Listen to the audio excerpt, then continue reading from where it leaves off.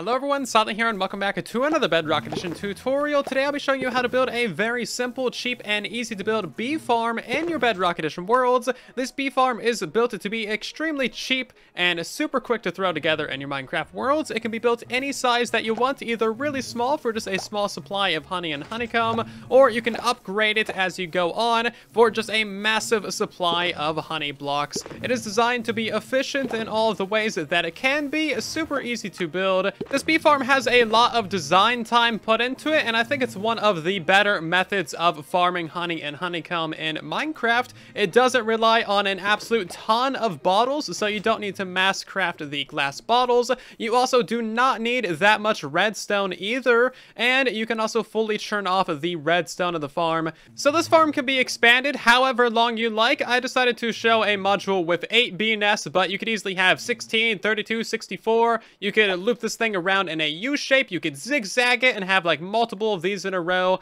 You can really expand it to be however big you want. It is a very modular and very easy to expand farm. So let's take a look at this bee farm, shall we? It is incredibly simple and straightforward. So of course on the inside here you got your beehives or your bee nests. It doesn't really matter which one. All of your bees are free to exit into this larger area. I'm giving them a 2 high and 2 wide area. That way they have a little bit more room to fly around and they don't bump into each other. This actually allows them to get back into the bee nest much quicker than normal, and that helps increase your rates. We're also using the flowering azalea, so they have plenty of places to get pollen from. That also decreases the time they're out of the hive, gets them back into the hive, making that sweet, sweet honey. You don't need to use flowering azalea, but it is the best way to do it. The dispensers are on top of those, and that is where you are going to have your shears or your glass bottles. This thing gets automatically refilled by our chest minecart. So this thing is on a timer. It fires, once or twice a minute,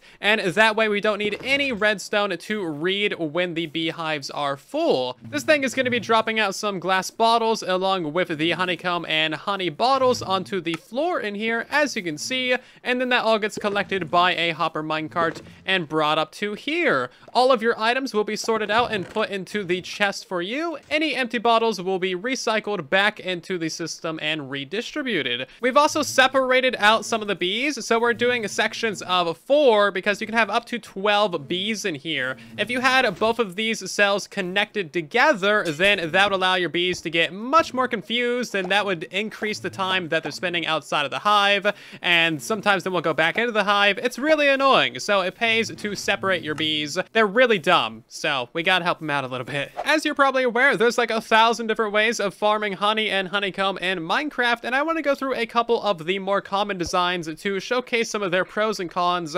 That way you understand why I designed today's farm the way that I did. If you're not interested in this part, then you can skip ahead, but it is good to know. That way you can make educated decisions on what you're building. So the first design right here is the most common. You read the bee nest with a comparator. Once that reaches a signal strength of 5, that activates your dispenser. This is fine for honey. However, if you want to use it for honey, you need 9 stacks of bottles in here. That way it always shoots out that honey bottle on the ground for you to collect. If you have any empty gaps in here, that honey is going to stay in there and break your farm. This is fine for honeycomb. It's also very expensive with all of that redstone in the back there, and it's very large. Design number 2 is just an observer reading a beehive with a couple redstone torches. I think this only works on Bedrock Edition. This is pretty much only for honeycomb, but it also is a little bit expensive if you want to build a lot of these. Method number 3 is only reading from a single beehive, so you would have an entire array of beehives, maybe like 8 or 10 or 20 or however many,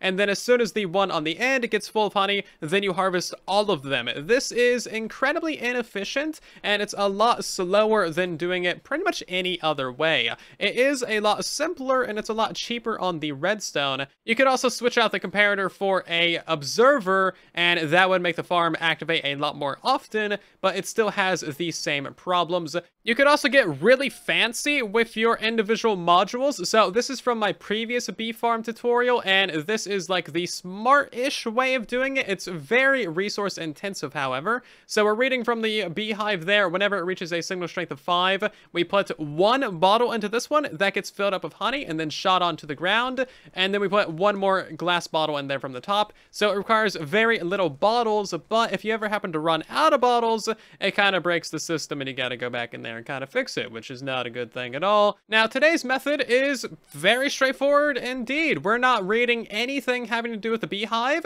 and all the redstone that we have is just a dispenser facing downwards. So of course, this is an extremely cheap farm. Per cell, you only need a tiny amount of resources, and then there's some additional resources for the rail lines and the hopper clock and the item filter, but that's all pretty basic when it comes to these types of bee farms. You can also fully churn off of this type of farm without having to adjust really any of the redstone. You could hook it up to churn on and off automatically even. It also doesn't require that many bottles to function either. The main con of this farm is that it is constantly running, so it's activating twice a minute or once a minute, however you set up the clock. However, I think this is a pretty fine trade-off, and it actually does increase your efficiency overall anyway. It's also not a very laggy farm because it's a very simple redstone circuit that's hardly doing anything at all. So hopefully you understand a bit more behind the methodology of harvesting bees. It seems like an incredibly simple concept on the surface, but there's a lot of mechanics and stuff that can go into it, and I've spent way too much time just thinking about this stuff. Overall, I feel like the design I'm showing you in today's video is the cheapest, one of the most efficient, the most lag efficient, and overall just one of the best ways of doing it that I've seen. Real quick, a huge thanks to Justin for requesting today's video. Justin is a patron of ours over on Patreon, and they get to request videos like this basically whenever they want. If you want to help support the channel and get benefits of your own, like joining our fan servers, then check out the Patreon page. Link is everywhere. And a huge thanks again to Justin for requesting today's video. And let's hop into the tutorial, shall we? For your convenience, there is a materials list down in the description of the video. That way you know everything you need to build with. The build area is going to be 17 blocks wide, 5 blocks deep. It's going to be 4 blocks above the ground and 2 blocks below the ground. So this is the actual layer that you're going to be standing at when you're accessing your chest and looking at your bees. And then you're going to need some area beneath you for a little bit of the redstone and the rails. This is the layer that you're going to be standing at. It's the same layer as your bees. You got easy access to your chest where you put in all of your bottles, and your output chest where you get all of your loot. To start building, we're going to go to the lower left corner of our build area, go up by 1 and over by 3. Place in yourself 2 regular rails right there, and then we need 9 powered rails to the side of it. That's 3, 4, 5, 6, 7, 8, and 9. Place in yourself a solid block right there, and then fill in yourself all powered rails in that area. We're going to go ahead and place in ourselves a regular rail right there, and then 2 solid blocks up like so. And then you want yourself 2 more regular rail like so. Place in yourself a double chest right here, a hopper going into the back of it, and a hopper facing into that right there. Now go to the back side of this, and we need to place in ourselves a solid block right here, a comparator, and then a solid block right there. 2 pieces of redstone dust going down. Break out these 2 blocks and these 2 blocks. Place in yourself a repeater right there, and then a redstone torch on this face right here. That's going to make an item filter for our farm. So we're going to place in ourselves 4 filler items in those back slots, and then 4 regular items like our honey bottles or our honeycomb in the front slot of this chest. That way all of our items that we actually want will go into there, and all of our glass bottles will go off to the rest of the system. Go around to the back side of the build. We need to place in a solid block right there, and then a solid block right there. Get in yourself a temporary block, and then a hopper facing into that, a hopper facing to the side of that one, and another hopper right there. You can then break this temporary block. We need ourselves a piece of powered rail right here, and then a solid block right there like so. Go over to this side, and now we need in ourselves another piece of powered rail, a block right there, and then 2 blocks up in those orientations. Place in a regular rail, and then 2 powered rail right there. And now we need to put ourselves a lever right here to power all of that powered rail. We're going to go over to the left side over here, place in a solid block right there, a lever on it, power that, then place in yourself a piston, redstone block, and a piston facing the opposite direction. You need a solid block right here, comparator on top of that, and then a redstone dust there. Same thing on the other side, and then a temporary block in the middle, a hopper going into that, and then another hopper right here facing into it. This is going to be your hopper clock, which controls the entire farm and controls how often it activates. We're going to go ahead and put ourselves a repeater right here, an observer facing that repeater, solid block behind it, piece of redstone dust, and then a repeater on 4 ticks. We need this going into a couple of solid blocks going up like so, and then just a few pieces of redstone dust right here. place in one more solid block right there, and that is the activation line for your chest minecart and your hopper minecart. You can place those in now, so you need a hopper minecart right here for your item collection, and then a chest minecart right here to distribute all of your glass bottles. Now go to the back side of the build over here, place in yourself a glass block on top of that redstone, and then 2 solid blocks right here. Extend this solid block line all the way across the farm until you line up with that original lever, and then you need redstone dust on top of all of that like so. Go ahead and stand down here, and we need to place a dispenser facing downwards on all 4 of these blocks,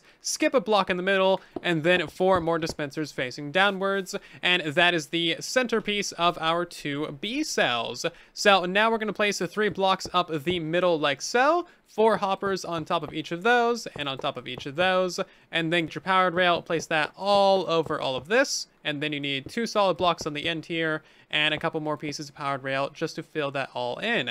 Grab yourself a lever, place it on the back side of that block, flick that, and that's going to power most of your rail. And to finish up the farm, all you need to do is place in yourself a floor of flowering azalea leaves on top of all of your rails right here in front of your 4 dispensers.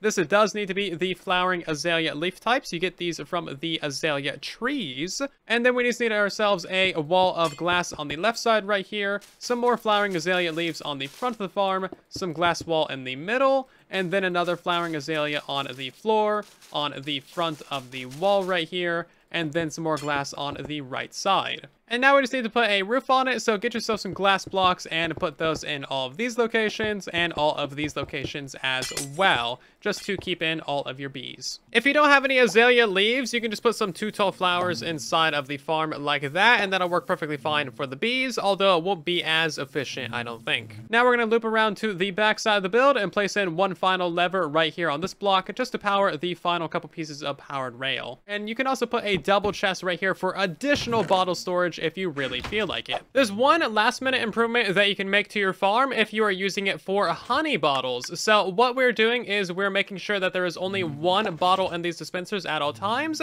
That way they get filled up with honey and then shot out, and they don't stay in the dispenser. And this increases the rate at which you actually get honey out of the farm, because otherwise it could get stuck in those dispensers until it's randomly shot out at another time. So this is a super easy modification. All you need to do is read from this redstone dust right here with an observer, send that up, and then at the end over here, we're parking our chest minecart and having ourselves a 4-tick repeater power that piece of powered rail. If you have a very large farm, you might need to add more items into your hopper clock. That way the chest cart sits over here long enough to get filled up with twice as many bottles as are in your system. The easy solution to this is just to have a bottle filler on either side of the farm. So you put in bottles over there and you put in bottles over there. That way you never run out in the middle. And with that, that is basically all the optimizations you can make to this style of farm. The final thing to do is to actually get yourself some bees. So I would recommend finding some in the wild or something and then braiding them up using some flowers. That'll give you a bunch of baby bees. Make yourself a whole bunch of bee nests and make sure that all of these have exactly 3 bees in them for optimal efficiency with your farm. It's going to be kind of hard to tell exactly how many bees are in there, but if you separate these out into their own individual rooms, you can see how many pop out of there when it turns daytime. So break the hives with a silk touch tool and that'll give you a beehive full of 3 bees. I would highly recommend doing this last part during the nighttime. That way the bees don't instantly leave their beehive as soon as you place it down. So break into the farm and then place in your 4 beehives right here, full of all of your bees, and seal that up. And then you need to do that on this side over here as well. You'll hear all the buzzing, and as soon as it becomes the daytime, all of your bees will pop out of there. And there we go, they've started popping out of there. So they're basically going to start pollinating immediately, and they're going to be pollinating very quickly because they have such good access to the flowering azalea. Now they're going to be able to get back into their hives a lot quicker because they have ample room to fly around. They're not going to be bumping into each other as often, and that's going to mean that they spend more time inside of the hive actually producing the honey. So the final thing to do is to actually put some items in your hopper clock here on the back. I would recommend putting maybe about 32 items in there, and then you unflick your lever right here, and that is going to activate your farm every now and again. You also need a couple solid blocks right here to the side of that hive just to keep items from flying out of the farm. There's two different ways of using this farm. The first way is for honey, and the other way is for honeycomb. So if you want to use it for honey, all you need to do is fill up this chest minecart with some bottles. If you want to use it for honeycomb, then all you do is put a bunch of shears in there, enough to make sure that each dispenser has a couple of shears. If you're using it for honey, this item filter right here needs some honey bottles in it, and if you're using it for honeycomb, then you don't even need the item filter at all. You can just remove all of that and save yourself a little bit of redstone. So this is the base size of the farm. If you want to build it any larger, it is incredibly simple. All you do is build more of these cells right here with the 4 dispensers, beehives, and flowers. You can build as many of these in a row as you want, and then all you got to do is just extend out the, powered rails as far as you want to. You can power them on either side using some levers. You can bring out this upper rail line as far as you need. If you need additional power, just place a solid block of lever above it like so, and then this redstone on the back literally just gets extended as far out as you want. You can put a repeater at every section where there is a break, that way you don't run out of signal strength. That is it. Extending this farm is extremely simple and straightforward. All of the quote-unquote complicated redstone is on the right side of the farm and in the hopper clock over here. So there isn't anything particularly special. Expanding the farm to the left is super easy. If you have any questions, comments, or concerns about today's Bedrock Edition tutorial, let me know in the comment section down below. I'm always trying to help you guys out as best as I possibly can. If you enjoyed today's video, then of course consider dropping a like, as it helps out the video and the channel a ton. If you're new here, then maybe consider subscribing. That way you don't miss future tutorials. And otherwise, I'll see you guys down in the comment section in the next one. Thank you for watching, and then there was silence.